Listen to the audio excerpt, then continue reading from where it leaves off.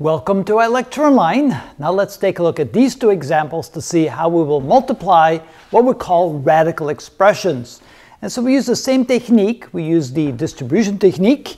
So what we're going to do is we're going to take the first term right here and multiply it times both terms in the second binomial. Then we take the second term right here and multiply it times the two terms in the second binomial. So let's write down the four products.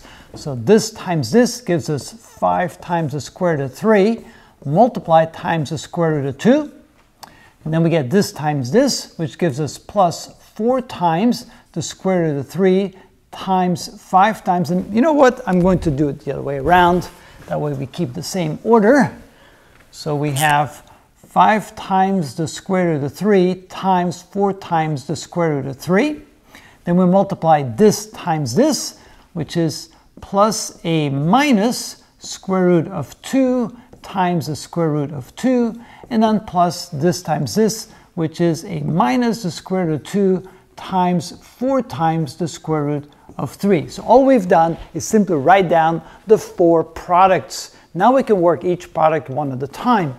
So here we have the square root of 3 times the square root of 2. That gives us the square root of 6. So 5 times the square root of 6 plus, here we have the square root of 3 times the square root of 3. Well, the square root of 3 times the square root of 3 is simply 3. So end up at 5 times 4 times 3.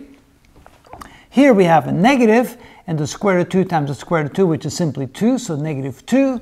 And here we have a negative, and we have the square root of 2 times the square root of 3, which is the square root of 6, and a 4, so that's 4 times the square root of 6. Now we're going to simplify this a little bit more. So this is equal to, we have 5 times the square root of 6 plus 60 minus 2 and minus 4 times the square root of 6. And now we can combine like terms. Here we have 5 times the square root of 6 and minus 4 times the square root of 6. So we have 5 of them here. We subtract 4 of them here. So that's equal to 1 times the square root of 6. And here we have 60 minus 2, which gives us 58. And so that will then be the resulting product of those two binomials. So now let's try our second example. So what we're going to do first is write this in this format because that makes it easier to work out the problem. So this can be written as this 3 times the square root of x plus the square root of x multiplied times 3 times the square root of x plus the square root of x. And now we're going to do the same thing we did over there. We're going to draw some arrows so we realize that we're going to take the first term here and multiply times each of the two terms over there. So this times this, plus this times this, and then this multiplied times the first term here and the second term there. So again, we end up with 4 separate products. So first we have this times this. We write it down, 3 times the square root of x times 3 times the square root of x, plus this term times this term, which is 3 times the square root of x, times the square root of x, plus, now we have this term times this term, which is the square root of x, times 3 times the square root of x, and I can go ahead and put parentheses around it. Kind of running out of room, so let's put a line down here. And finally, these two multiply together, so that would be plus the square root of x times the square root of x. And again, I can put parentheses around it like that. Okay, now let's clean things up a little bit. So here we have the square root of x times the square root of x. Well, that simply gives you x. So we have 3 times x plus.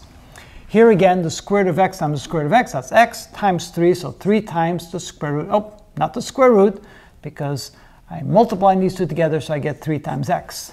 Plus, here we have the square root of x times the square root of x, which is x times 3, so 3 times x. And here we have the square root of x times the square root of x, which is simply x.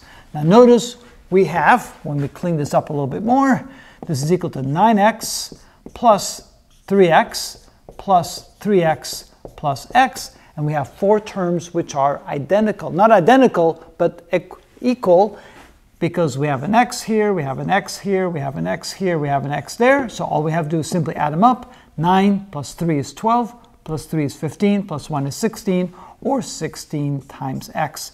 And that is the result of that product. And that is how it's done.